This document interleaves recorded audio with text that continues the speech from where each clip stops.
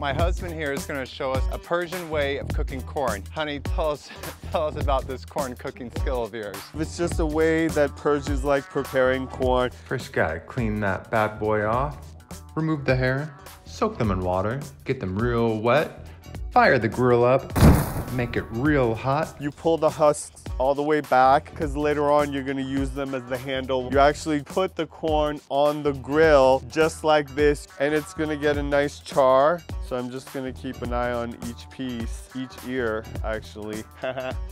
And then when you're done, you take it and you dip it in this like hot pot of really salty water. Now comes the good part, time to eat.